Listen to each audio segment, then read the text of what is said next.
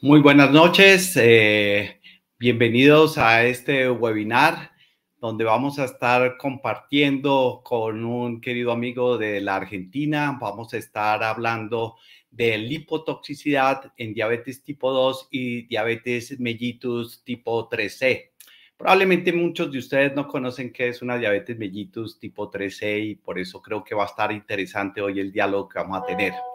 Les agradezco entonces la asistencia, agradeciéndole también, por supuesto, a Laboratorios PTC el patrocinio de esta charla y la convocatoria, también a la Asociación Colombiana de Endocrinología y Metabolismo y Diabetes. Yo soy el doctor Jorge Castillo, soy médico internista y endocrinólogo de la ciudad de Bogotá. En el momento soy el jefe de la unidad del servicio de endocrinología de los Coast Medical Center en Bogotá. Y como lo dije al principio, para mí es un placer presentarles al doctor Alejandro Dain. El doctor Dain es un médico internista y especialista en nutrición clínica y dietoterapia, experto en diabetes y obesidad. Es profesor de la Universidad Nacional de Córdoba y la Universidad de Villa María, codirector y profesor de la Maestría de Nutrición y Diabetes de la Universidad Católica de Córdoba y de la Universidad del Nordeste. Es jefe también de capacitación y docencia del Hospital Militar de Córdoba, docente del curso de posgrado de nutrición clínica en Argentina. Espero que saquemos el gran provecho con el doctor Dain. Al final de su conferencia y de la mía vamos a tener un espacio de preguntas que voy a estar coordinando. Bienvenido, doctor Dain, que nos vas a hablar de lipotoxicidad y diabetes mellitus tipo 2. Bueno, doctor, muchísimas gracias por su amable presentación. Muchas gracias a la Asociación Colombiana de Endocrinología una vez más por invitarme, por participarme y al laboratorio PTC por hacer posible también este encuentro. Así que muchísimas gracias. Siempre de estos últimos años he tenido la gran oportunidad de ir en varias veces, desde lo virtual a lo presencial, a Colombia, a Bogotá, y realmente para mí es un placer seguir en contacto con todos ustedes. Voy a poner mi presentación. Ahí se está viendo correctamente, ¿no? Se está viendo bien, doctor Dain. Muchas gracias. Bien, bien, perfecto. Bueno, como bien decía el doctor Castillo, me encomendaron la tarea de preparar esta presentación sobre lipotoxicidad en diabetes tipo 2. Y dentro de esto hay varios aspectos que me parecen interesantes tener en cuenta y cómo poder linkear lo que tiene que ver con la lipotoxicidad a la diabetes. Estos son mis conflictos de interés. Y por eso yo pensaba, ¿no? Cuando hablamos de lípidos, toxicidad y hablamos de diabetes, ¿no? Claramente es el famoso cuento de qué fue primero, si el huevo o la gallina, ya un poco dilucidado en estos últimos años, pero lo cierto es que en diabetes uno no termina de entender, y sobre todo lo que vamos a ver ahora en los distintos fenotipos que podemos encontrar en la diabetes, si el proceso de toxicidad lipídica, el aumento de ácidos grasos libres, el típico perfil metabólico de la dilipemia, es un fenómeno que se da previo a la diabetes, provocando la insulinoresistencia, o es un fenómeno que se da concomitantemente a la misma diabetes como un proceso coadyuvante. Esto es lo que vamos a discutir un poquito en esta agenda. Vamos a hablar de estos tópicos. Primero que nada, situarnos, porque esto me parece sumamente interesante, ¿no? Cómo el aspecto epidemiológico de la diabetes tipo 2 está hoy cambiando y cambiando de manera no solo abrupta, sino muy rápida. Y en eso, esto de hablar de lipotoxicidad también va cambiando, porque claramente la dislipemia empieza a tener un papel preponderante por sí misma. Vamos a ver justamente estos fenotipos y si podemos seguir hablando de diabetes tipo 2, deberíamos ir cambiando algunas denominaciones. Esto del antes y el después de la dislipemia que hablábamos recién. Después de enfocarnos sobre la lipotoxicidad como mecanismo de inicio de la diabetes que nos dicen los estudios, y ahí les voy a mostrar algunos datos de una experiencia personal en trabajo en ciencia básica, donde me parece interesante cómo lo vamos a ir linkeando con el resto. Así que sin más, vamos a comenzar. Y lo cierto es que en patologías metabólicas crónicas, lo que llamamos como enfermedades crónicas no transmisibles, estamos teniendo un recorrido increíble estos últimos años. ¿Increíble en qué sentido? Increíble en lo que vamos aprendiendo, increíble en los nuevos modelos epidemiológicos, increíbles en los nuevos enfoques de la fisiopatogenia. Creo que estamos todos de acuerdo de que esta es la mejor época para ser endocrinólogos, para ser nutricionistas, para ser cardiólogos, para ser clínicos, porque claramente lo que hoy tenemos, perdón, lo que hoy tenemos de aprendizaje sobre los nuevos mecanismos, sobre los nuevos tratamientos, las nuevas herramientas, nos permite hoy realmente tratar a nuestros pacientes de una manera bastante diferente a lo que podíamos tratarlos hace 10 años atrás. Y esto de tener nuevas herramientas también viene de la mano de que la enfermedad no es estática, la enfermedad de la diabetes y de otras enfermedades metabólicas crónicas están sufriendo un verdadero quiebre fenotípico, ¿no? Y esta palabra tan rara que parece, ¿no? Porque hablábamos de transición, pero más que hablar de transición, a mí me gusta hablar de quiebre fenotípico en el modelo de la enfermedad, porque están pasando algunas cosas súper interesantes que me parece sumamente importante que lo tengamos en cuenta al momento de hablar de diabetes y al momento de posicionarnos frente a nuestros pacientes. Fíjense, en este estudio publicado no hace demasiado tiempo, un estudio del 2021 sobre epidemiología de la diabetes tipo 2, miren ustedes lo que empieza a suceder. Todos tenemos en claro que la prevalencia de estas enfermedades va en aumento, eso es indudable. Todos tenemos en claro que las predicciones de la OMS y de la IDF ya se han sobrepasado prácticamente.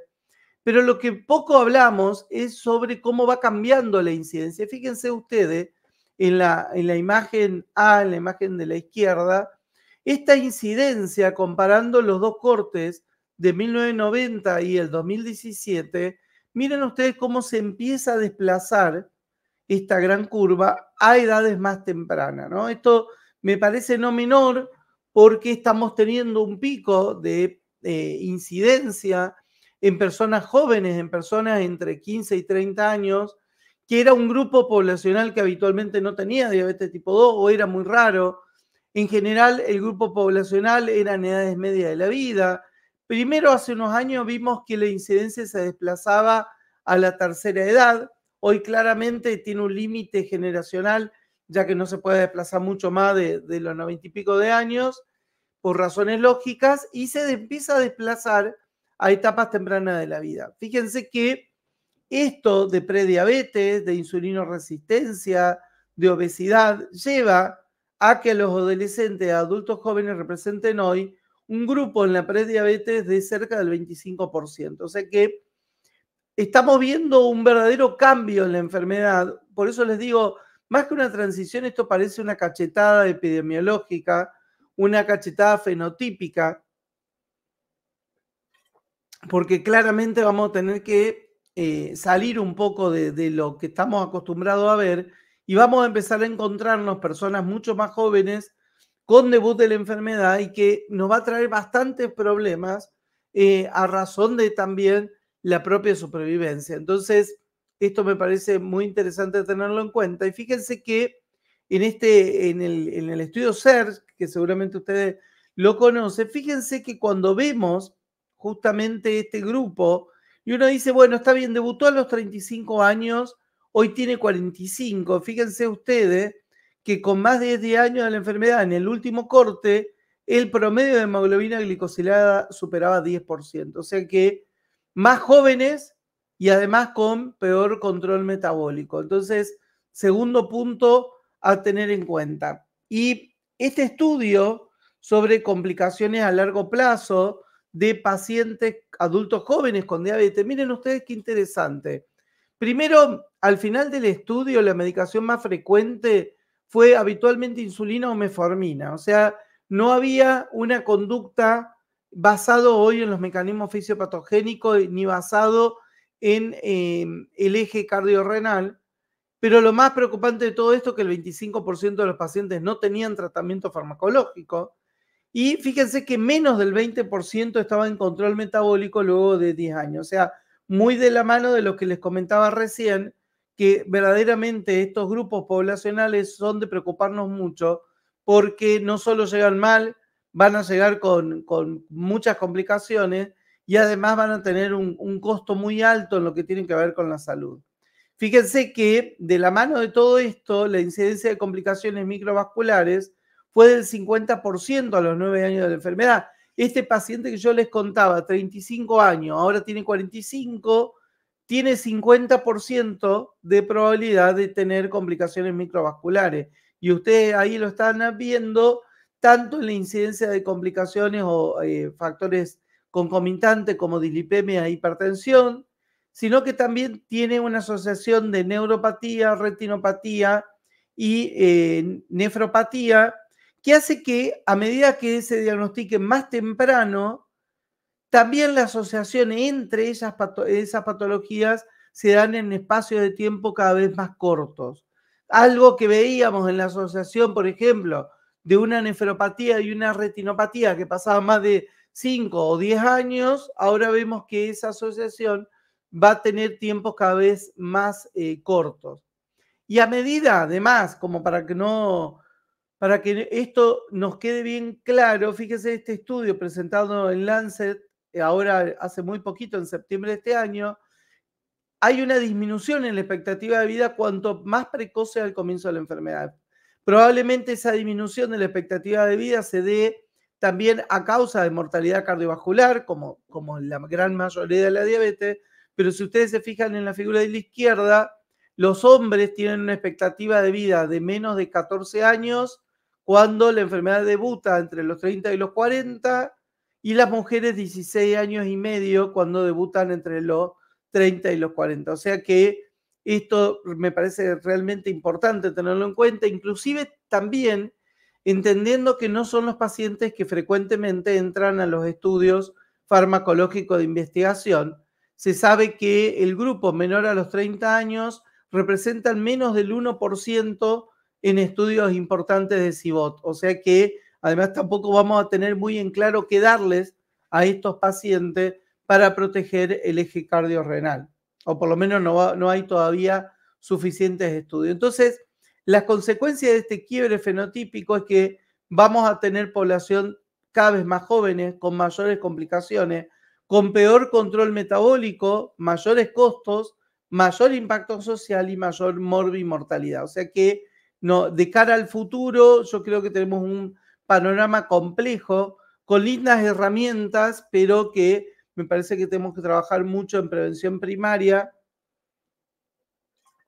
para que esto no nos sature los consultorios más de lo que ya los tenemos saturados. Ahora, la gran pregunta que claramente todo esto en este contexto, algo quedó en el camino cuando pasamos del eje glucocéntrico puro al eje de la cardioprotección. Y vamos a ver que hay algo residual detrás de esto que lo subyace y lo atraviesa, que tiene que ver con la inflamación crónica y que tiene que ver con el perfil lipídico asociado a estos metabolitos de inflamación crónica. Cuando repasamos los objetivos terapéuticos de cara a este nuevo siglo, de cómo debería ser el tratamiento integral, bueno, vemos que tengo que tener estratificado el riesgo cardiovascular, tengo que tratar los factores de peso, adiposidad, tengo que tratar la glucosa, por supuesto, tengo que tratar otros factores de riesgo como lípidos, tensión arterial y pensar en antitrombosis en los pacientes que así lo requieran. Y por supuesto centrarme en la calidad de vida y en la carga de la enfermedad de la persona. Pero lamentablemente esto no es así solamente, no podemos quedarnos solo en esta imagen. Yo creo que vamos a seguir hablando hacia quizás un individuocentrismo, de centrarnos verdaderamente en cada persona, porque a esto se suman seguramente marcadores inflamatorios que cada vez están más a la mano y los estamos entendiendo más y estamos viendo más marcadores subrogados. Y por otro lado, todo lo que tiene que ver con el perfil lipídico, que también lo estamos estudiando más, que cada vez, ahora ustedes saben, hace muy poquito fue el Congreso Europeo de Cardiología y fijaron también nuevas metas que ahora vamos a ver en esta tríada diabética de las dislipemias. Entonces, la situación claramente es más compleja y tenemos que ver un montón de factores que antes no veíamos para el control metabólico. Por eso, me parece que hay algunas cuestiones que estamos perdiendo, tenemos que ampliar la mirada, ir hacia la inflamación y ir hacia el perfil lipídico. Y para eso, seguramente ustedes lo han leído, a mí me gusta mucho este trabajo de este grupo escandinavo, del proyecto Andis, donde ellos lo que hicieron fue fenotipificar a la diabetes tipo 2, ¿no? Porque sabemos que verlos desde el punto de vista genético es casi imposible por la cantidad de genes involucrados, por ser una enfermedad, como aprendimos en la facultad, poligénica. Ahora sí se pueden ver algunas cuestiones interesantes con respecto a los fenotipos, porque no todos los pacientes responden de la misma manera, no todos tienen las mismas complicaciones, no todos tienen el mismo tratamiento. Y fíjense que en esto, cuando ellos clivaron por respuesta glucémica, distribución de grasa, perfil lipídico, índice de masa corporal, etcétera. Encontraron al menos entre 5 y 6 clústeres de grupos fenotípicos hoy de diabetes.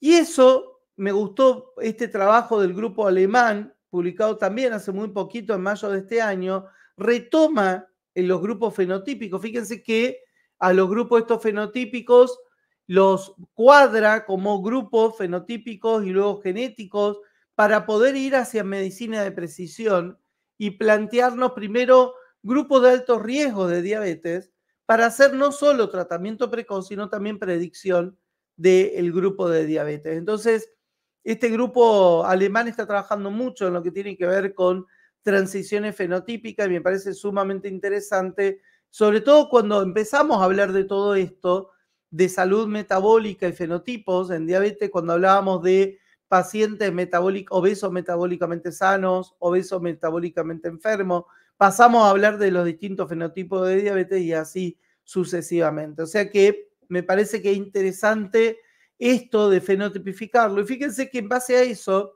el grupo Andes, como les decía, constituyó al menos 4 clústeres iniciales. Los 2 primeros son los que nosotros hoy todavía llamamos insulino dependientes o diabetes tipo 1, en donde un grupo tiene anticuerpos positivos y otro tiene anticuerpos negativos, pero ambos están marcados por severa insulinodeficiencia.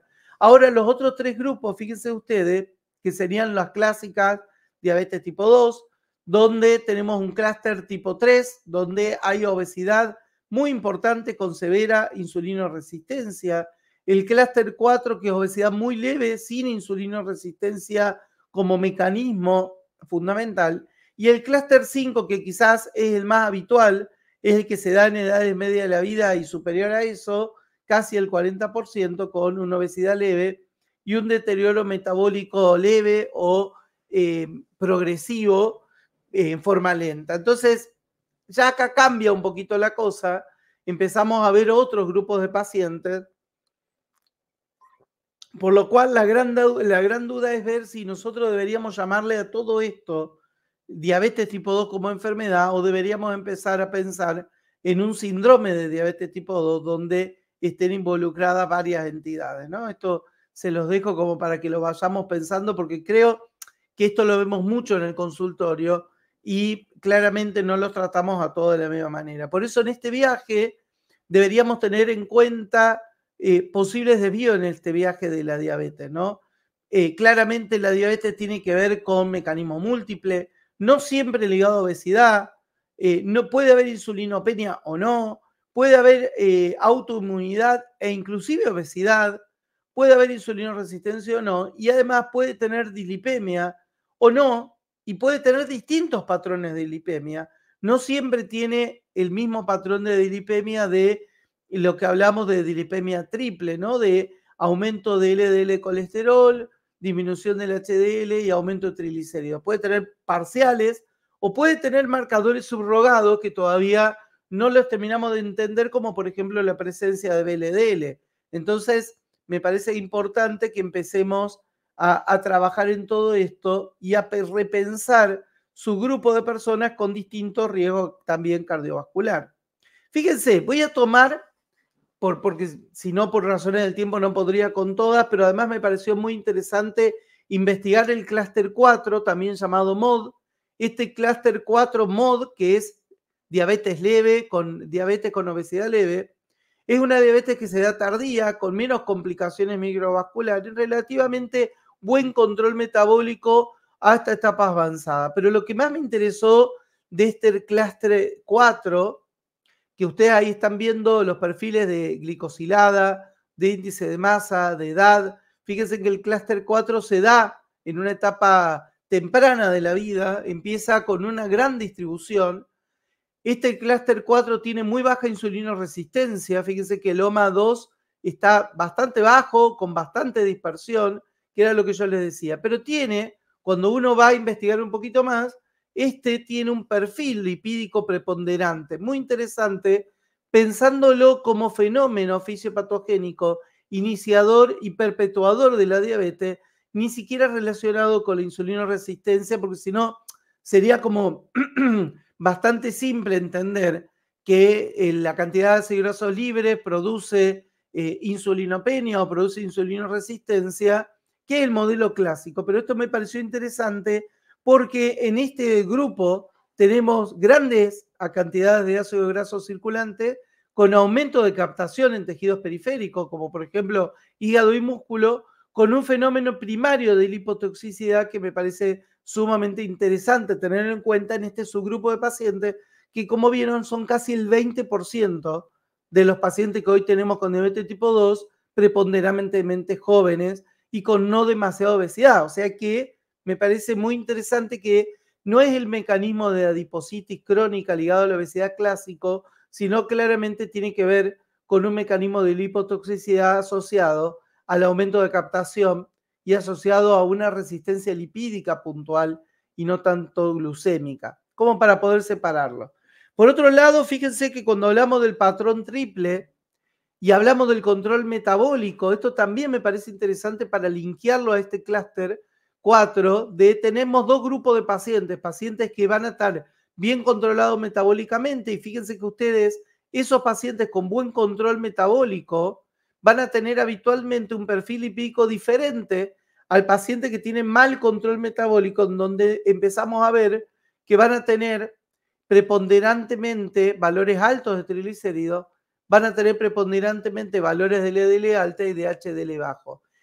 Entonces esto también nos deja otra enseñanza en donde vamos a tener que salir a buscar otros lípidos para hablar de lipotoxicidad en pacientes, por ejemplo, como el clúster 4, porque esos pacientes no van a tener un mal control metabólico, vamos a creer que la dilipemia está perfecta y de repente pueden tener kilomicrones altos o pueden tener LDL alta o IDL alta o una ApoB alta y no lo estamos viendo. Entonces, primer punto que me parece interesante en estos pacientes, indagar un poquito más otros marcadores subrogados, otros marcadores lipídicos para ver dónde estamos parados. Fíjense que a nivel global la epidemiología de las alteraciones lipídicas generan la octava causa de mortalidad global per se, con una prevalencia global que supera el 40%, sumamente prevalente, mucho más que la diabetes como tal. Y tenemos dos formas grandes de verla, como una dislipemia heterogénica y cardiovascular, que ustedes conocen, LDLs altas, etcétera.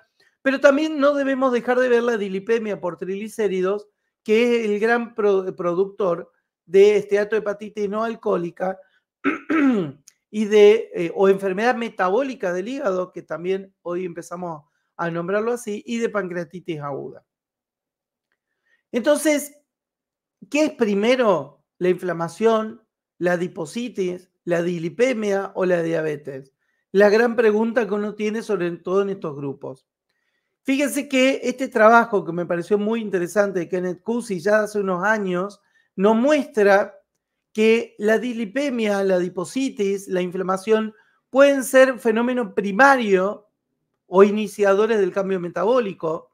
Si bien la obesidad es un facilitador, no es el único mecanismo, por lo que ustedes están viendo, y la perpetuación de la inflamación con aumento de ácidos grasos libres y de este perfil lipotóxico puede llegar a ser un fenómeno central en las complicaciones metabólicas asociadas, por ejemplo, a la enfermedad metabólica hepática, asociadas a una misma diabetes, asociadas a la enfermedad cardiovascular, con aumento de infarto agudo de miocardio, insuficiencia cardíaca, y asociado a patrones endoteliales proaterogénicos. O sea que me parece interesante cuando vemos un poquito más atrás, como decimos en la Argentina, que el árbol no te tapa el bosque. De repente, si vemos un poquito más el bosque, vemos algo que subyace y atraviesa todos estos patrones.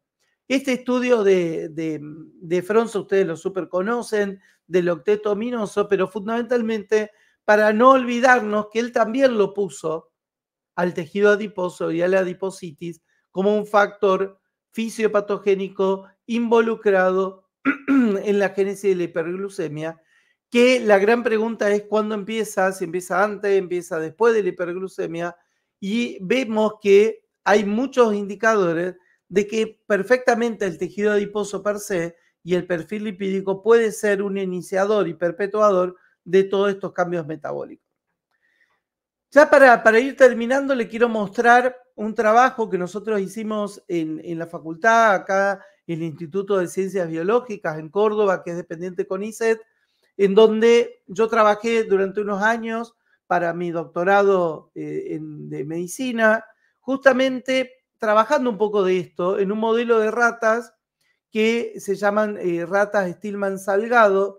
Son unas ratas muy interesantes porque prácticamente, si yo hubiera visto este trabajo Andy antes, pero el Andy salió después, eran un grupo clúster 4 típico, en donde la diabetes se daba en etapa avanzada de la vida, pero ya van a ver que la inflamación y el aumento de los lípidos eran mucho más precoces a los cambios metabólicos. Estas ratas son una rata Wistar que desarrollaban una mutación autosómica recesiva con una diabetes espontánea leve, muy similar a la del adulto humano con diabetes tipo 2, pero de muy lenta evolución. En general se daba más en los machos que en las hembras y sobrevivían aproximadamente 1 año y medio sin tratamiento, con alteraciones estructurales en páncreas, hígado, etcétera, como cualquier diabético tipo 2. Y fíjense algunos resultados, no quise poner demasiado, me fui solo a lo lipídico. Ustedes le fui marcando lo que son los grupos de control, que me parece lo más interesante, porque nosotros en el trabajo lo que hacíamos era inyectarles por vía peritoneal distintas concentraciones de ácidos grasos, omega 6, omega 3, y a un grupo, tanto omega 6 como omega 3, utilizamos un inhibidor de la COX y de la LOX, que es el ácido norídrico guaiarético, que nos pareció interesante como inhibidor del sistema de oxidación para ver qué sucedía si potenciaba o no algunos ácidos grasos. Pero fundamentalmente lo que vemos es un cambio del perfil lipídico muy importante en el avance de la enfermedad. Fíjense que las vías empiezan a aumentar más cantidad de omega 6, bien proinflamatorio. Y cuando vemos los resultados de las glucosas, a los 12 meses de vida, vemos que aproximadamente a ese tiempo, entre los 6 meses y 1 año, empiezan a volverse diabéticas con una T de tolerancia a la glucosa patológica a las 2 horas, como ustedes ven, más de 220 con una postprandial de 223, una ayuna de 220 y una postprandial de 223, y van viendo que la hemoglobina glicosilada de las ratas, también del grupo control, se empezaban a elevar de 6.9 en promedio a los 6 meses y 8.2 al año de vida. Este año de vida se vendría a ser como unos 7, 8 años de evolución de una persona con diabetes. Lo interesante de esto es que, fíjese que debutaban con una diabetes leve y a los 6 meses ya tenían una diabetes bastante mal controlada, y el resto de los tratamientos, muy interesante, en donde fíjense que hay un retardo cuando uno utilizaba antioxidantes y uno utilizaba también el omega 3, un retardo en el descontrol de la enfermedad metabólica. Fíjense que en triglicéridos, esto es destete, sexto y 12º vez, fíjense que solamente en este perfil están estables dentro de los primeros meses. Luego, ya a partir del 4º mes en adelante, ya tenían triglicéridos de más de 200, con triglicéridos constantemente elevados a partir del año. ¿Sí? Esto me parece interesante porque remeda muy bien el clúster 4. Cuando vemos parámetros inflamatorios, PCR sumamente elevada a partir de los 6 meses, inclusive el perfil de triglicéridos y el perfil de PCR se elevaron previo al aumento de la glucosa como un fenómeno iniciador. Y acá ustedes ven dosaje interleuquina 6, que ahí están viendo al costado izquierdo la de las ratas controles, como ya en plasma, en páncreas, en tejido pancreático está sumamente elevado, y también lo vemos elevado tanto en hígado como en riñón. Que esto fue muy interesante hacerlo también para ver si el resto de los tejidos, tanto tejidos insulinosensibles como no insulinosensibles, también se inflaman al año en este perfil de lipo y de glucotoxicidad. Fíjense que después empezamos a tratar a trabajar con lipoperóxidos e hidroperóxidos, ¿no? Para ver justamente qué pasaba con la formación de partículas peroxidadas, de partículas LDL pequeñas y densas, perdón. Y fíjense que también tiene la misma constancia en el grupo de control, en este grupo enfermo que no recibió tratamiento, de presentarse con valores muy altos de peroxidación y de oxidación. Lo mismo lo vimos con nitritos plasmáticos, hablando de oxidación, y también esto se ve como un fenómeno de lesión endotelial indirecto, como en plasma los nitritos plasmáticos picaban realmente muy alto, casi desde el comienzo de la enfermedad. Entonces, es un buen punto para tratar de ver este proceso de inflamación, este proceso de alteración lipídica que sale un poco de la clásica tríada aterogénica, ¿no? Fíjense, ya para terminar, la correlación, ¿no? Fíjense la correlación de glucemia postprandial con triglicéridos, claro, encuentro de los picos glucotóxicos y lipotóxicos, pero también con una alta correlación en ayunas, una importante correlación con PCR e interleuquina y también con lipoperóxidos, y esto nos habla de un perfil verdaderamente inflamatorio metabólico, no solo de glucosa, sino, como decíamos, ampliando la mirada hacia también el resto de las patologías metabólicas. Entonces, ya para terminar, ¿cómo juntar todo esto que dicen las guías? Estas son las últimas guías de triglicéridos y de lípidos, también de la publicación de hace muy poquito de la Sociedad Europea de Cardiología, y ahí vemos entonces que los pacientes con triglicéridos elevados deberíamos empezar tratando LDL y HDL, pero si eso no lo pudiera mejorar, guarda, pensarlo, repensarlo, claramente habrá que salir a buscar algunas otras cosas más que probablemente no sea solo un tema de dieta o de actividad física y habrá que ir a buscar otras alteraciones de los triglicéridos, ¿no? Esto ustedes lo conocen, como hoy categorizamos el objetivo de LDL de acuerdo al riesgo cardiovascular. Esto va más al riesgo cardiovascular. Lo de triglicéridos, vean que es un panorama quizá un poco más complejo. Y hoy hablamos de 55, 70 y 100 en los riesgos, y de acuerdo a eso el tratamiento que está hoy estipulado para el tratamiento de los pacientes con dilipemia aterogénica. Así, ya para concluir y darle lugar al doctor Castillo nuevamente y agradecerles a ustedes la atenta escucha, la diabetes verdaderamente está en un activo incremento, sobre todo entre adolescentes y adultos jóvenes. La vía lipídica como mecanismo patológico está ampliamente reconocida, pero muchas veces subestimada, sobre todo en estos grupos en donde, como vemos que la diabetes es muy leve, no le damos demasiada importancia quizás a su perfil lipídico, llevándolo a una lipotoxicidad que también va a aumentar probablemente no solo el descontrol metabólico, sino el riesgo cardiovascular. No siempre estas alteraciones se dan en personas con obesidad e insulinoresistencia. Tenemos que ampliar la búsqueda, habrá que salir a buscar otros marcadores lipídicos y de inflamación, y la relación entre los cambios lipídicos, eventos cardiovasculares y otras complicaciones deben contemplarse en la evaluación de toda persona con diabetes. Y por último, debemos aumentar la sospecha de otras patologías frente a pacientes con altos niveles de triglicéridos refractarios a los tratamientos habituales. No nos quedemos con pensar de darle solo un fibrato, sino tratemos de investigar un poquito más a ver frente a qué perfil estamos. Así que muchísimas gracias. Espero no haberme excedido demasiado en el tiempo. Doctor Dain, muchas gracias. No se excedió, al contrario, nos quedó faltando. Bueno, yo creo que lo vamos a complementar ahorita en la sesión de preguntas. Muchísima información actualizada y realmente agradecemos su participación. Voy a pasar entonces a la segunda parte de esta conferencia. Me confirman, por favor, si están viendo la pantalla. Y es hablar de la lipotoxicidad en el caso de la génesis de lo que hemos llamado la diabetes mellitus tipo 3c, que es bien interesante cuando uno empieza a ahondar un poquito en esta patología. Esta es una conferencia patrocinada por laboratorios PTC, que ha sido realizada bajo mi propio criterio científico y no he recibido ninguna recomendación del laboratorio.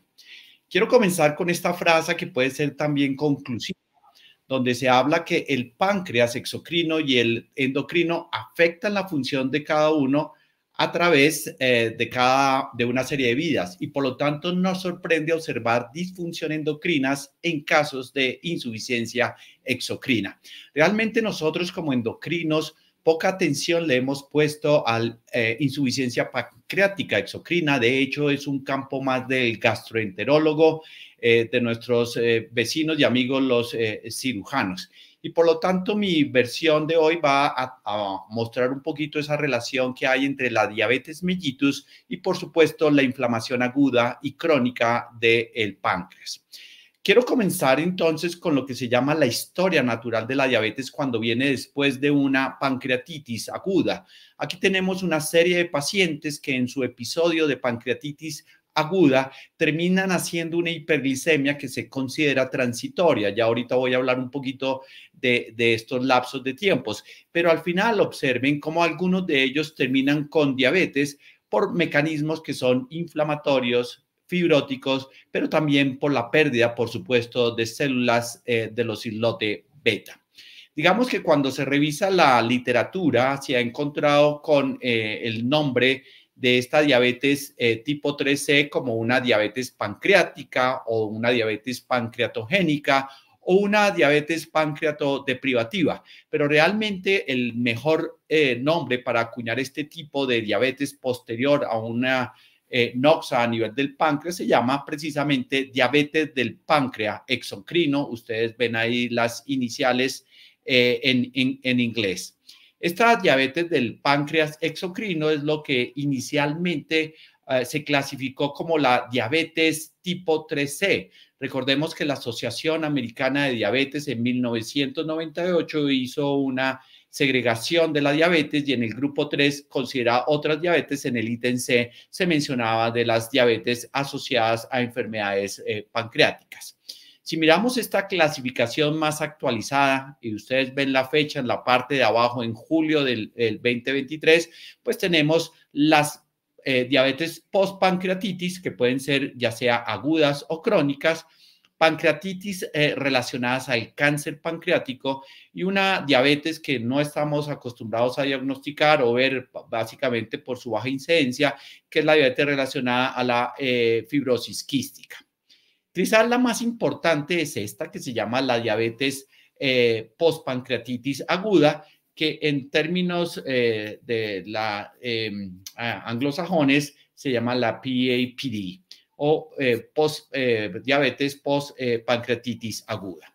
Repasemos un poquito de la pancreatitis aguda. Hay diferentes causas. Quizás la más importante es esta, que es la presencia de cálculos biliares o todo lo que tiene que ver con patología biliar. La segunda más importante en el mundo se llama el alcoholismo, pero miren, la tercera se llama hipertrigliceridemia y eso es lo que nos atañe hoy aquí, porque siendo la tercera causa de pancreatitis aguda, pues no es menospreciable la cantidad de pacientes diabéticos que seguramente estamos viendo después de una pancreatitis por culpa de los triglicéridos. En general, podemos decir que la incidencia global de la pancreatitis es de 34 pacientes por 100.000 habitantes años, pero su mortalidad es del 2 por 100.000, algo así como un 5% de esas pancreatitis. Podemos decir entonces que la pancreatitis aguda duplica el riesgo de tener diabetes, es decir, un paciente que hace pancreatitis va a tener el doble riesgo de tener diabetes que un paciente que no ha tenido pancreatitis. Esta incidencia de diabetes relacionada con el páncreas exocrino depende de la severidad, pero puede ir entre un 25 y un 40%.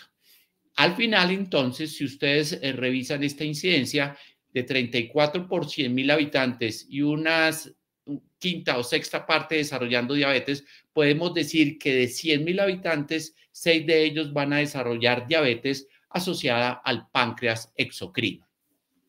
Esta es una revisión y dejo simplemente el título para que tomen nota de la bibliografía que está en la parte de abajo. Es quizás la revisión más actualizada y completa que yo encontré, en la cual empiezan a hacer los criterios diagnósticos.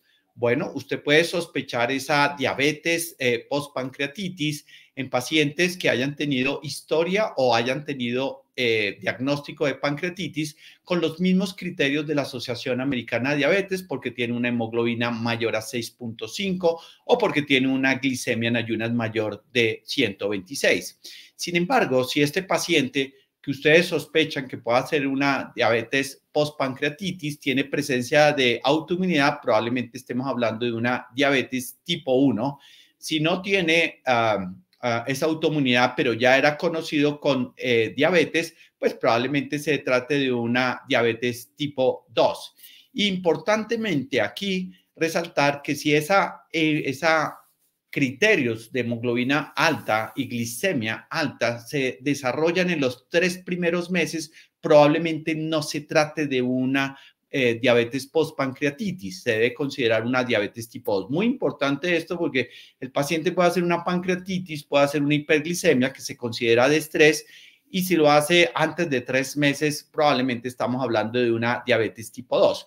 Pero si este paciente cumple esos criterios después de 3 meses de una pancreatitis, probablemente estamos hablando de una diabetes postpancreatitis, y como lo mencioné antes, puede ser posaguda o pancreatitis aguda o postpancreatitis crónica. Quizás la prevalencia es 50 o 50%. Hablando un poquito de la pancreatitis aguda, parece ser la segunda causa de diabetes mellitus, después de la que ya excelentemente nos mostró Alejandro, y esta incidencia puede ser anual de 2.8 y confiere mayor mortalidad que la diabetes mellitus tipo 2 normal. Recordemos que esta mortalidad puede ser alrededor de 80 por 1000 personas años, comparado con 65 por 1000 personas años en la diabetes tipo 2. Ahora, esto es muy importante. Fíjense que la probabilidad de desarrollar diabetes va aumentando en la medida que va pasando el tiempo. Quiere decir que si el episodio fue aquí, la mayor incidencia no se encuentra recién el episodio, sino que esto va teniendo una sumatoria. Esto entonces ya nos va trasladando un poquito a que el fenómeno fisiopatológico no es como nosotros pensábamos, una necrosis pancreática, es un daño masivo de la célula beta. No, por el contrario, como ven, el episodio se resolvió, pero siguen apareciendo casos y teniendo una mayor incidencia, como lo ven en esta gráfica, a los 24 meses. Pero miren cómo la incidencia puede ser hasta del 40% a los 5 años. El riesgo es significativamente mayor en los hombres. Tiene un hazard ratio de 3.21 en comparado con el hazard ratio de 1.58 en las mujeres, y es mayor en los jóvenes que en los ancianos. Cuando uno habla entonces del fenómeno fisiopatológico, vuelvo e insisto, uno pensaría que el fenómeno fisiopatológico es una necrosis pancreática que obviamente involucra el daño de la célula beta. Sin embargo, después de los episodios pancreáticos, aparece una autoinmunidad, se despierta una autoinmunidad que va a llevar a la disminución de la secreción de insulina, pero mire cómo también hay una alteración del eje pancreático intestinal que va a llevar a una disminución o una baja respuesta a las incretinas. Puede haber un sistema inflamatorio local, y esto también puede estar condicionado, por supuesto, con una disregulación metabólica asociada a la obesidad. Entonces, simplemente para enfatizar, la diabetes postpancreatitis no es simplemente un daño o una necrosis de las pancreáticas que lleva a un daño agudo de la célula beta, porque como mencioné, quizás la mayor incidencia se encuentra después de años de haber tenido la pancreatitis. Fíjense entonces que, contrario a lo que uno pensaría, el tratamiento de elección en las diabetes postpancreatitis es la metformina. Uno pensaría que todos estos pacientes van a insulina. Sin embargo, miren esta gráfica que muestra la probabilidad de supervivencia en individuos que han tenido diabetes postpancreatitis cuando utilizan metformina y cómo en aquellos pacientes que no utilizan la metformina, la sobreviva va disminuyendo, de tal manera que la metformina no solamente es un factor controlador de la hiperglicemia, sino también es un modificador de la sobrevida de estos pacientes. Y dado que también pueden haber lesiones asociadas de las células alfa, estos pacientes pueden tener una mala respuesta a la producción de glucagón y por lo tanto son pacientes que tienen mayor predisposición a la hipoglucemia. Lo que sugiere al final entonces este artículo, insisto, publicado en agosto del 2023, es que se debe seguir estudiando los mecanismos fisiopatológicos que llevan a la diabetes postpancreatitis y que debe involucrar un grupo un grupo interdisciplinario para el manejo de esta enfermedad que incluye nutricionistas, gastroenterólogos, por supuesto, psicólogos en el caso del prevención si creemos que el alcoholismo influye muchísimo en esta patología. Quiero entonces mostrar entonces también en parte del tratamiento cómo un estudio en el Reino Unido mostró que los pacientes con diabetes postpancreatitis tienen 10 veces más probabilidad de necesitar insulina a largo plazo. Por eso es que la mayoría de los pacientes nos los encontramos con insulina, pero al principio no es necesario, no es de rutina el manejo insulínico. Y quiero mencionar, y pongo esta diapositiva para que obviamente tengamos en cuenta esta multifactoriedad donde debe estar el gastroenterólogo a ayudarnos a manejar el compromiso exocrino, pero en estos pacientes, por la baja absorción de vitamina D, son pacientes que tienen mayor predisposición a desarrollar osteoporosis si lo comparamos con los diabéticos tipo 2. Simplemente para que queden sus retinas, esto es una revisión de nuevos tratamientos de la diabetes postpancreatitis, donde están los GIP antagonistas, no los agonistas, que los vamos a ver pronto en el manejo de la diabetes. Están los miméticos de la oxintomodulina, que también sirve como un marcador. Se encuentra elevado en los pacientes que hacen, se encuentra disminuido en los pacientes que hacen diabetes postpancreatitis y parece ser una alternativa terapéutica. Y están los miméticos de la cetosis. Recordemos que los estados cetósicos inducidos, entre otros, de manera controlada por los ISGLT2, nos ayudan al control de la diabetes. Volviendo entonces a mi cuadro de las causas de pancreatitis aguda, me voy a ir un poquito con la hipertrigliceridemia. Y esto es un estudio bien interesante. Ustedes ven aquí 716 pacientes con pancreatitis aguda que fueron seguidos en el tiempo. Estos pacientes desarrollaron en el grupo 1 pancreatitis con triglicéridos menor a 150, el grupo 2 entre 150 y 200, 3 hasta 500, 4 hasta 1000, quinto de 1000 a 2000 y en el grupo 6 estaban los que tenían niveles más elevados. Primero vean cómo hay un pico a favor de los hombres comparado con las mujeres y es un pico temprano en edad. Esto es un fenómeno bien interesante. Y cómo en los hombres, al menos, la prevalencia de pancreatitis va aumentando en la medida que va aumentando los números, el valor de triglicéridos. Y fíjense, verá que esto es alrededor de 200 a 500 miligramos, siendo también muy severo en aquellos pacientes con hipertrigliceridemia severa. Ustedes ven aquí el grado de severidad, dependiendo si es del grupo 1 6, se encuentra más la pancreatitis severa en la medida que tenemos triglicéridos más elevados. Desde el punto de vista fisiopatológico, ¿por qué los triglicéridos elevados llevan a pancreatitis?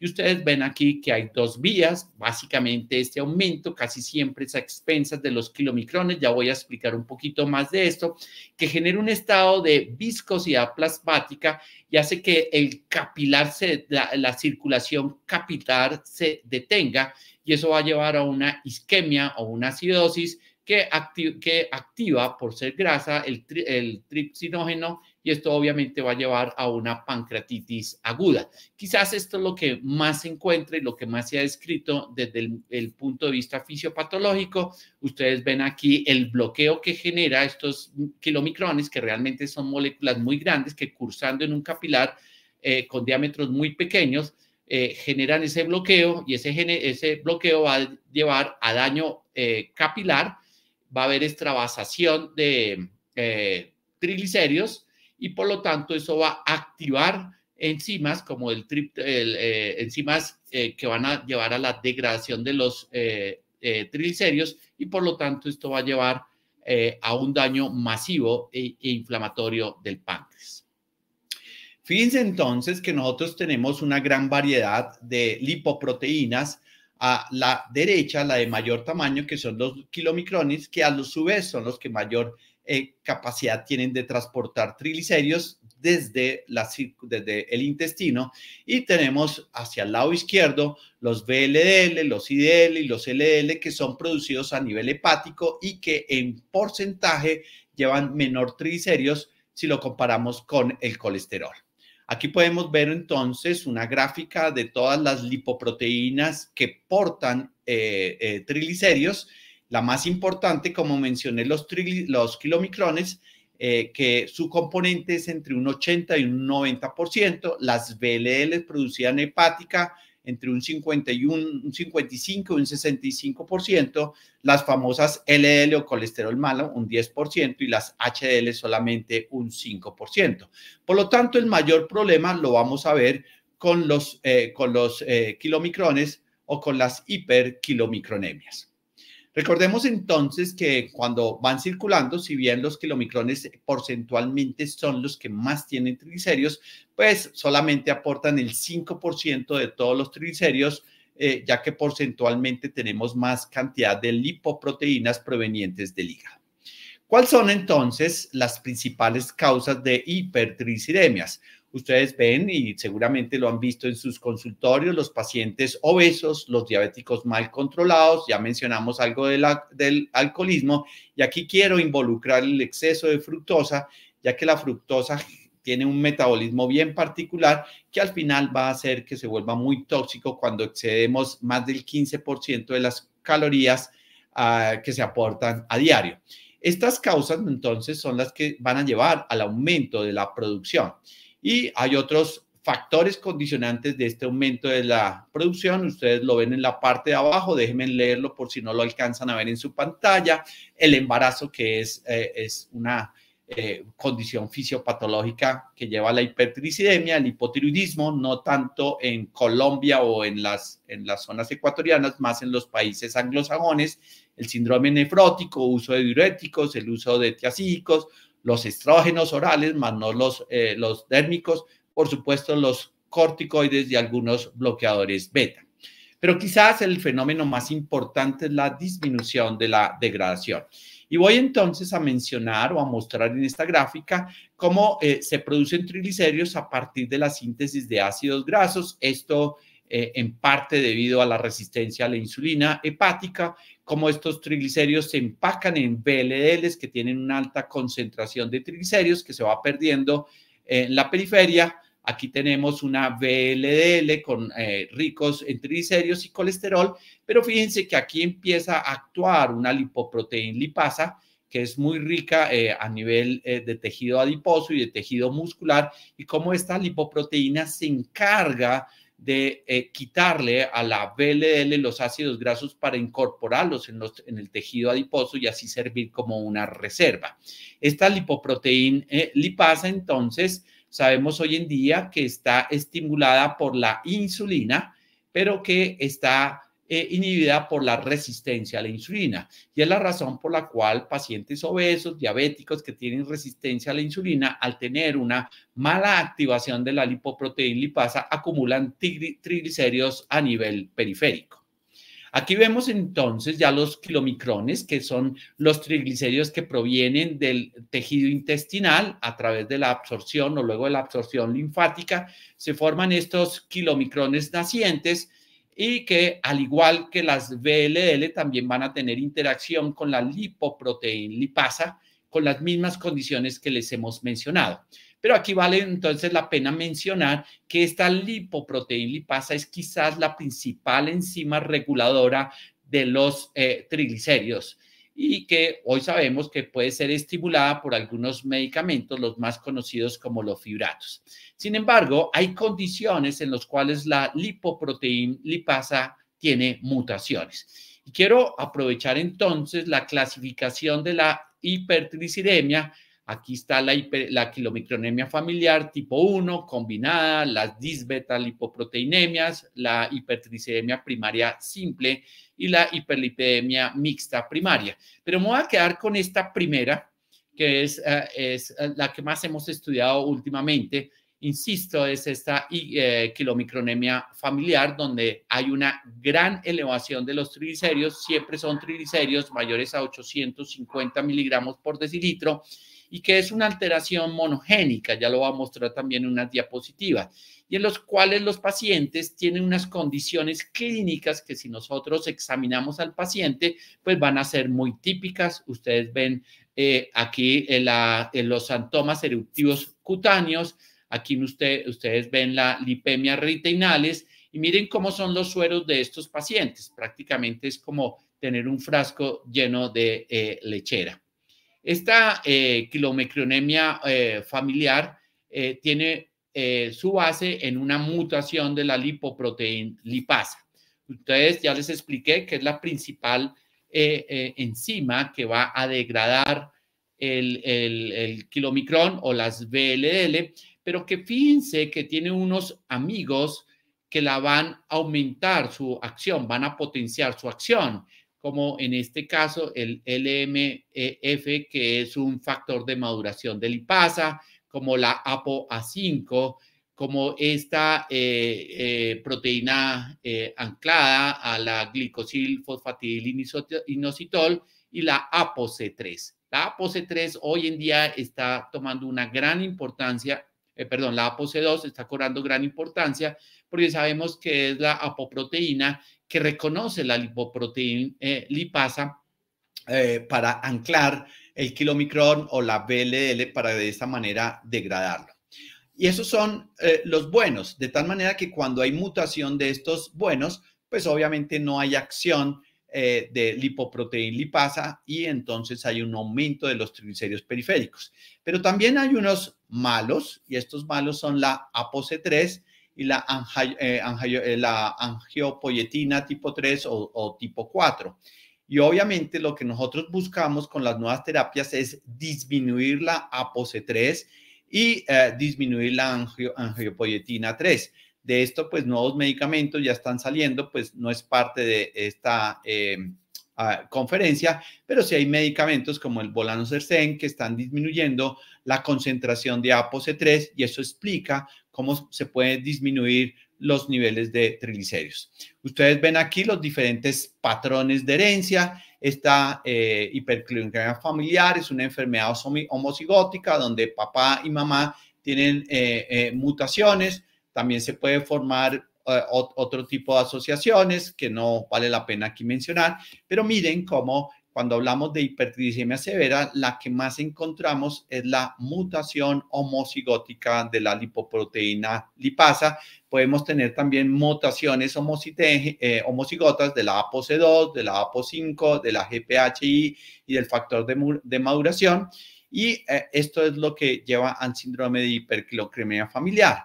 Existe entonces otro estado donde tenemos también hipertrigliceridemia severa, que es el síndrome de quilomicronemia multifactorial, donde hay mutaciones diversas, no en la forma homocigótica. Ustedes ven las diferentes asociaciones que se pueden ver y que al final nos llevan a recordar que la mutación más frecuente en el 95% de los casos es la mutación del gen de la lipoproteína lipasa. Si lo vemos en el contexto clínico, entonces hay muchísimos más pacientes con el síndrome de quilomicronemia multifactorial, pero fíjense que no es la gran mayoría la que hace pancreatitis, es la minoría de este síndrome de quilomicronemia multifactorial. Por supuesto, hay menos pacientes con el síndrome de quilomicronemia familiar, pero la gran mayoría de ellos terminan en pancreatitis aguda. De ahí la importancia de categorizar y diagnosticar el síndrome de quilocroníemia familiar. Este quizás es el más fácil, el más frecuente y es el que vemos en nuestros pacientes con triglicéridos de 1000, 2000, 3000, pero que responden al manejo con fibratos, contrario a lo que sucede con el síndrome de quilomicronemia familiar, que no responde al manejo nutricional convencional de quitar harinas, por supuesto azúcares y dar terapia con fibrato. Es importante, sobre todo si nos ven pediatras, hacer una relación entre esta quilomicronemia familiar y algunos síntomas físicos. Miren cómo la astenia tiene un diámetro, es decir, tiene una alta prevalencia en estos pacientes, el dolor pancreático, inclusive miren cómo se encuentran lumbalgas e inflamaciones. Desde el punto de vista cognitivo, hay dificultad para estos pacientes con triglicéridos muy elevados por quilomicronemia familiar en la concentración y pueden tener una confusión cerebral que se ha achacado un poquito a la mala circulación o esa viscosidad que se genera en estos síndromes. Y pueden haber también algunos síntomas emocionales, sentirse incomprendido, etcétera, etcétera, que no voy a andar tampoco en esta. El diagnóstico entonces del síndrome de quilocroníemia familiar puede llevar a una ruta de 3 grandes grupos. La primera, que sea un triglicérido mayor de 800 miligramos per decilitro, que corresponde a 1 milimol en la nomenclatura gringa. Y esto es muy importante, es refractario, no hay respuesta a la terapia estándar para hipertricidemia. Se puede indagar en la historia clínica el antecedentes de pancreatitis o inclusive de dolor abdominal sin una causa aparente y por supuesto se debe descartar otras causas como el alcoholismo, la diabetes o algunos medicamentos que le hemos mencionado. Y para eso está la tabla del doctor Moulin, en el cual hay unos criterios en los cuales se da una puntuación. Fíjense que el que más da puntuación es tener al menos 3 mediciones con triglicéridos mayores a 880. Agréguele uno más si el paciente tiene triglicéridos de 1760, es decir, el doble. Pero fíjense también que usted le quita 5 puntos si ese paciente ha tenido alguna vez una medición menor a 175. Esto nos hace pensar que no puede hacer una hipertriglicemia familiar. 2 puntos si no hay factor secundario. El antecedente de pancreatitis me da un punto, al igual que el dolor abdominal recurrente no explicado. La falta de la terapia hipolipemiante me da un punto y sin antecedentes de hiperlipemia familiar combinada, que son las otras en las que no profundicé, nos da un punto. Ahora, si el paciente se presenta más temprano, le doy 3 puntos adicionales, 2 puntos antes de los 20 años y 1 punto antes de los 40 años. Cuando consideramos que estamos ante una síndrome hiperquilocronémico familiar, es muy probable cuando este punto es mayor de 10, este puntaje de Moulin, poco probable si es menor de 9 y muy poco probable que sea una hiperquilocronemia familiar si es menor de 8. Como estoy hablando aquí de muy probable, pues obviamente la invitación es hacer, ya les voy a mostrar el análisis genético de estos pacientes. Simplemente quiero terminar con este estudio en el 2014 con pacientes que tenían hasta 30 ataques de pancreatitis. Miren este paciente, 15, 10, 12, 10, 14 y 15 ataques de pancreatitis y miren cómo desarrollaron diabetes la mayoría de ellos, sobre todo los que tenían mayor número de ataques de pancreatitis terminaron desarrollando diabetes mellitus, que era el motivo de nuestra charla. Esto es simplemente un resumen, tener en cuenta los pacientes potenciales para síndrome quilomicronémico familiar, descartar causas exógenas, averiguar sobre la historia de pancreatitis, el dolor abdominal y hacer una confirmación genética. Y por eso quiero dejarles un poquito más esta diapositiva. Ustedes pueden escanear este código QR para que puedan solicitar a los pacientes que ustedes consideren después de hacerle la validación de la tabla de Moulin o solicitar completamente gratis o con el apoyo de PTC un pool genético para determinar si tenemos mutación de la lipoproteína lipasa o de las otras proteínas, enzimas que les he mencionado, que coadyuvan a la buena acción de la lipoproteína lipasa. Pueden tener también aquí la línea WhatsApp.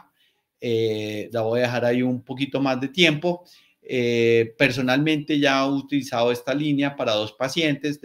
Bueno, afortunadamente para los pacientes no tenían quilometrinemia familiar porque es una condición de difícil manejo, pero quiero decirles que podemos contar con el apoyo de PTC para el manejo de estos pacientes donde su calidad de vida, como lo mencioné, pues obviamente está muy deteriorada.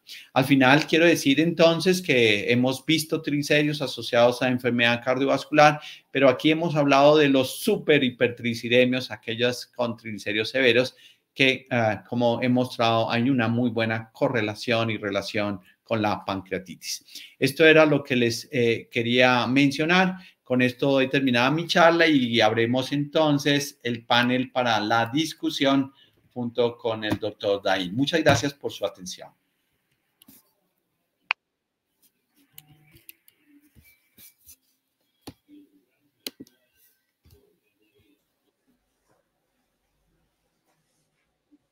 Hola Alejandro, muy interesante tu conferencia. Igualmente, Doc, que estuve tomando apuntes porque realmente había un montón de cosas que no conocía, así que me vino muchísimo bien escucharlo súper claro y didáctico, así que muchas gracias, Doc. Yo estaba tomando Coca-Cola, pero los que están viendo no es una Coca-Cola normal, es Coca-Cola cero. Y creo que no sube el azúcar. ¿Cuál es tu opinión? ¿Qué opinas de la Coca-Cola cero? Y a ver, el tema es que todo lo tomamos, habrá que ver también la cantidad y el problema es que es un ultraprocesado y el tema de los edulcorantes, los ultraprocesados, como que nos siguen estimulando la oralidad en todo eso, entonces se complica, ¿no? Pero bueno, como todo, ¿no? Todo depende también de la cantidad que uno toma, ¿no? Sí, no quita la adicción al dulce, ¿no? Porque el cerebro sigue pensando en dulce y cuando uno quiere quitar el dulce y lo pasa a edulcorantes, el cerebro sigue pensando en el dulce y es finalmente difícil quitarles esa adicción. Tal cual. Aquí hay unas buenas preguntas. Yo quisiera comentar una y es... cada vez vemos más pacientes que desarrollan diabetes sin obesidad, es decir, sin lipotoxicidad. Son pacientes más de edad y más sarcopénicos. ¿Cabría en este paciente sarcopénicos alguna etiología inflamatoria desde el punto de vista lipídico?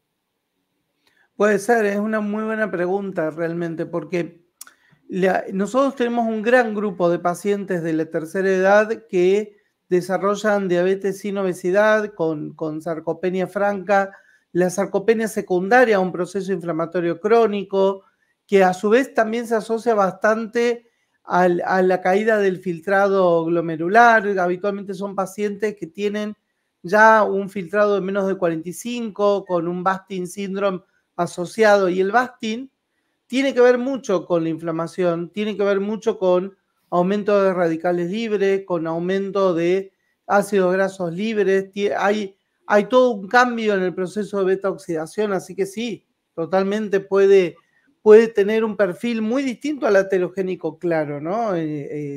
Clásico, quiero decir. Porque estos pacientes en realidad tienen perfiles que pueden tener hasta HDLs normales o altas, y uno empieza a darse cuenta que si tienen un proceso de oxidación, uno les mide una gamma GT, por ejemplo, tienen gamma GT sumamente elevada con el resto del hepatograma normal, con HDL inclusive, como le decía, alto.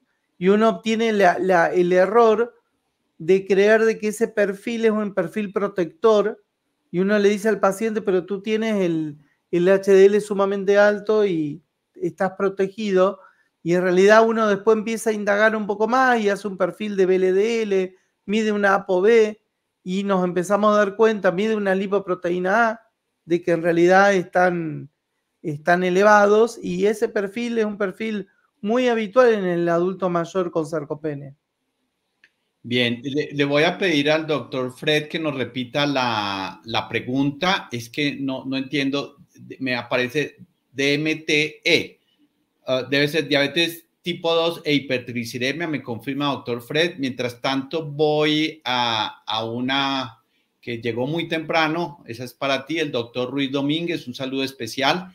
Nos pregunta, ¿solo fenotipo o se tiene en cuenta el genotipo por APF?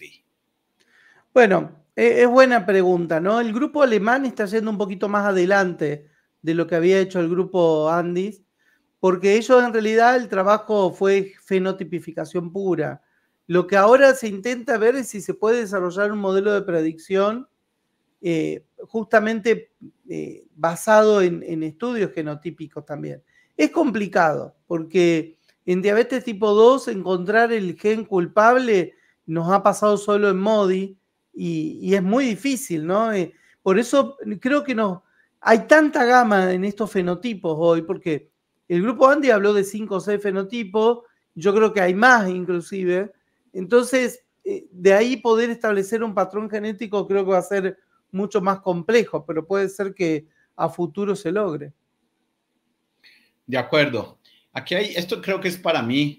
El doctor Kevin Ricardo nos dice, ¿qué experiencia se tiene en el uso de otros antibióticos orales, además de la metformina, en la diabetes privativa? Bueno, yo no sé si eso sigue siendo, y me ayudas, Alejandro, pues obviamente uno no le gustaría dar a un paciente postpancreatitis nunca una droga con acción incretínica, ¿no? Ni un DPP4 ni un GLP1, aunque últimamente, dado la experiencia ya en estudios de vida real, la asociación entre GLP1 y pancreatitis cada vez merece menos cuidado.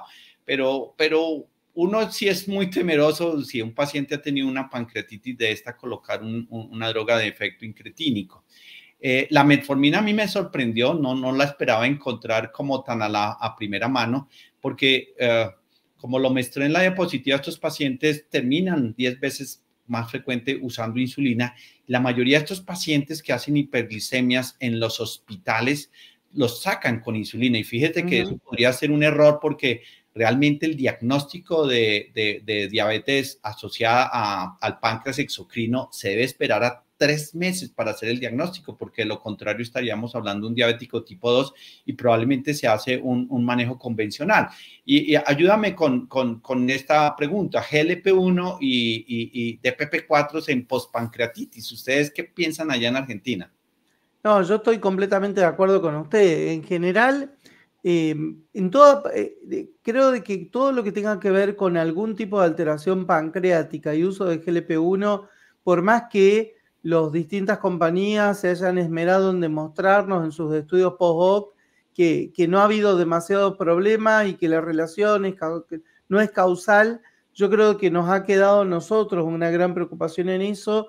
Y creo que habiendo otras alternativas no tiene como mucho sentido ir a intentar algo que todavía no lo tenemos muy en claro. Yo, en lo personal, me ha pasado ya con algunos pacientes con diabetes post-pancreatitis o inclusive pacientes también que han tenido otras alteraciones pancreáticas. Prefiero no utilizarlos, ni GLP1 ni DPP4. Habría que ver si uno tiene experiencia quizás con inhibidores de los cotransportes o de glucosa. Eso puede llegar a ser interesante. No, y fíjate, en la revisión que hice se mencionaban los miméticos de la cetosis y mencionaban los ISGLT2. Lo que pasa es que no hay muy buena experiencia, pero con base en esa revisión yo estaría tranquilo utilizar un ISGLT2 y por supuesto me quedaría muy intranquilo con cualquier medicamento incretínico, y todavía más tranquilo con la metformina, viendo que hay una mejoría de la expectativa de vida de estos pacientes, ¿no? Totalmente. Creo que son pacientes candidatos y que uno termina mucho utilizando la insulinoterapia porque sabemos que termina siendo lo más noble en ese aspecto, ¿no? Pero hay que buscar otras alternativas porque si no es como que es muy poco el arsenal terapéutico para estos pacientes, ¿no? Y yo te voy a confesar, Alejandro, de que antes de hacer esta revisión, porque también hice mi encuesta con mis amigos endocrinos y creo que el 90% no sabían que era una diabetes tipo 3c. Obviamente cuando ya uno les dice asociada a la pancreatitis, pero la mayoría de nosotros creemos que la diabetes postpancreatitis se debe manejar con insulina. Y primero creo que estamos fallando en el diagnóstico y segundo el mecanismo fisiopatológico no es una necrosis o una cansa masiva de la célula beta, sino que hay otros mecanismos inmunológicos que se disparan que comunican el páncreas exocrino y el endocrino que hoy en día no se entienden y por eso el llamado de muchos autores a hacer trabajos en este sentido, ¿no? Totalmente. Aquí preguntan, en el trastorno del paciente con diabetes mellitus e hipertrigliceridemia, desde el punto de vista fenotípico, ¿cómo se debe abordar los valores elevados de triglicéridos crónicamente? Adicionarlos los fibratos, buscando disminuir el riesgo de pancreatitis.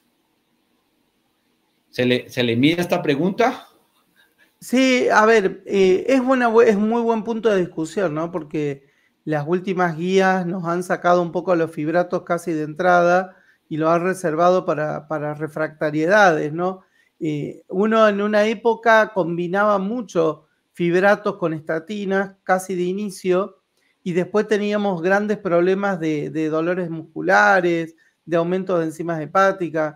Ahora las guías son bastante enfáticas en eso, en donde uno debe empezar con LDL, debe empezar con HDL, debe enfocar en LDL con estatinas, con ezetimibe, bueno, ahora con el ácido bempedoico también. Entonces, empezar por ese lado. Por eso yo lo que les mostraba es que la cosa se complica cuando hay muy mal control metabólico. Los triglicéridos habitualmente llevan la delantera y empiezan a aumentar. Y cuando un paciente tiene ya más de 500 de triglicéridos, habrá que investigar un poquito más, primero más a fondo, a ver si ese perfil de triglicéridos es solo metabólico o hay algo más. Y en esos casos, uno empieza, a mí no me convence mucho el tema, por ejemplo, de omega 3, lo he utilizado y no he visto grandes cambios en los pacientes, y los pacientes han terminado tomando 4 a 6 gramos de omega 3, y yo lo vi en la investigación que hicimos nosotros, el omega 3 solo no nos cambió demasiado el perfil de las ratas lipídico. Necesitábamos un antioxidante potente que nos inhiba la oxidación para que el omega 3 pueda actuar. Entonces, es una buena pregunta, ¿no? Porque en la práctica uno termina utilizando algo de fibrato, pero lo que se ve en las guías es que es bien a posteriori, ¿no? Bien, aquí hay otra pregunta de Trinidad, y si es Trinidad Plata, un abrazo muy fuerte. ¿Cuáles serían los mejores hipoglicemiantes si tenemos sospecha de lipotoxicidad hepática? Criterios para diagnosticarla y biopsia. Qué buena pregunta. Bueno, ahí de Fronzo ha rescatado a las TZD, ha rescatado a la pioglitazona y no deja de ser interesante en su accionar hepático. Todavía ningún otro fármaco ha demostrado ese cambio verdadero de antifibrosis que tiene. No, hay mucho interés con los agonistas GLP-1, hay estudios con liraglutide, ahora hay que ver con los nuevos agonistas duales, qué sucede en el tratamiento de la enfermedad metabólica hepática, ¿no? Hay bastante interés de poder buscar el link entre el tratamiento con agonistas incretínicos y el tratamiento de la enfermedad metabólica hepática, ¿no? No sé qué opina usted, Jorge. No, usted no tiene derecho a hacerme preguntas porque yo soy el moderador. Ok. No, mentiras. Te voy a contestar con una pregunta porque obviamente se nos viene un boom de hígado graso grandísimo. Ahorita hace poco se cambió la nomenclatura por una nomenclatura que es más metabólica y me parece que eso nos involucra más a los endocrinos. Y ahí va mi pregunta. ¿Tú crees que la mejoría del hígado graso o de este síndrome metabólico asociado a esteatosis hepática es por la pérdida de peso o crees que los agonistas del receptor de GLP-1 tienen una acción intrínseca independiente de la pérdida de peso? Es buena pregunta. Yo creo que sí. Yo creo que sobre todo los duales van a tener una actividad intrínseca regulatoria de la beta oxidación y de la génesis de ácidos grasos hepáticos y de la captación hepática inclusive. Yo creo que va a ser independiente del solo descenso de peso, lo cual sabemos que el descenso de peso calma la adipositis hepática en forma importante, ¿no? Pero Me parece que sí, yo creo que sí. Por lo menos en los estudios, lo que uno va viendo, hay una interesante acción sobre la formación de ácidos grasos hepáticos. Y ustedes tienen experiencia para el manejo de la hipertrigliceridemia, la quilomicronemia familiar con el volanocersen. ¿Tienen alguna experiencia? En caso de que no, ¿qué hacen con estos pacientes? ¿Cómo hacer el abordaje terapéutico cuando tienen triglicéridos de 5.000, 6.000, pancreatitis a repetición? Bueno, es un desastre. Sí, sí, son pocos los pacientes, pero que cuando se dan son muy complejos en su manejo. Nosotros hace poco en la clínica tuvimos un paciente con esos valores, con un nivel de quilomicronemia impresionante, y hubo que llamar al genetista y hubo que ponernos a trabajar en buscarle la vuelta, pero tenemos muy poca experiencia todavía con fármacos específicos para esto. Muy bien. No sé, ¿quieres mandar algún mensaje final, Alejandro, antes de elecciones? No sé. Estamos ahí en momentos críticos acá en la Argentina. Sí, Sí. no, nosotros tenemos una gran capacidad acá en la Argentina de ver hasta cuán problemático pueden ser nuestras elecciones. Siempre buscamos llevarlo al momento crítico, pero bueno, en eso estamos. Como palabras, me parece que acá lo puntual es, creo que hay que darle una entidad propia a los trastornos lipídicos en diabetes, más allá de solamente el perfil heterogénico.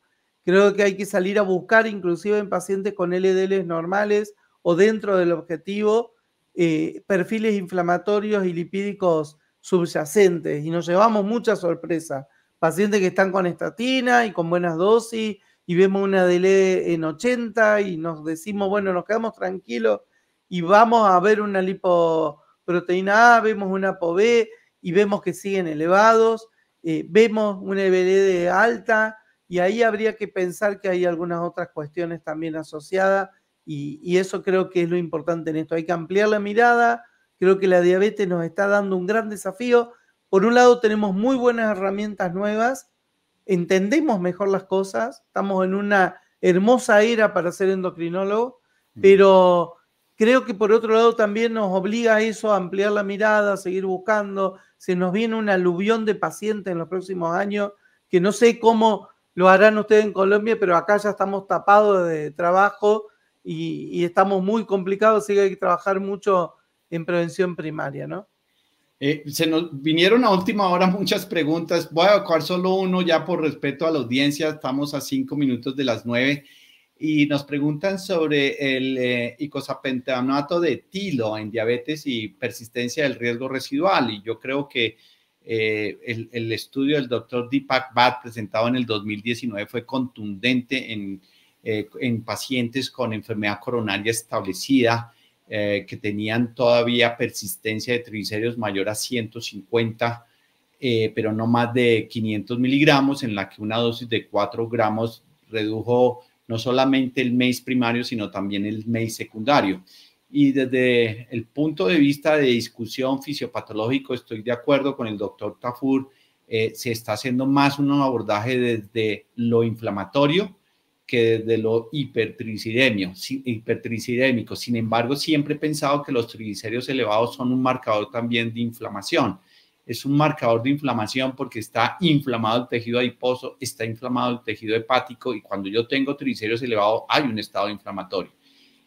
Lo hemos usado en pacientes embarazadas con hipertrigliceridemia severa. Tuve un caso, la respuesta no es muy fuerte en términos de triglicéridos, pero con los fibratos casi que contraindicados en pacientes embarazadas, pues es una de las pocas alternativas.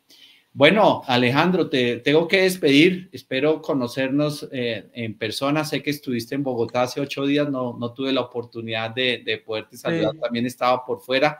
Te mando un fuerte abrazo desde acá. Eres bienvenido a esta casa que se llama Asociación Colombiana de Endocrinología.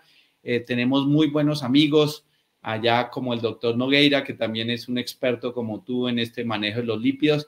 Y de verdad te agradecemos. Si llegan algunas preguntas, te las mandaremos por el interno. A todos ustedes, Gracias. A todos ustedes que han permanecido hora y media con nosotros sobre un tema que me parece novedoso, les mando un gran saludo. Si tendremos oportunidad de contestar por el interno las demás preguntas, lo haremos.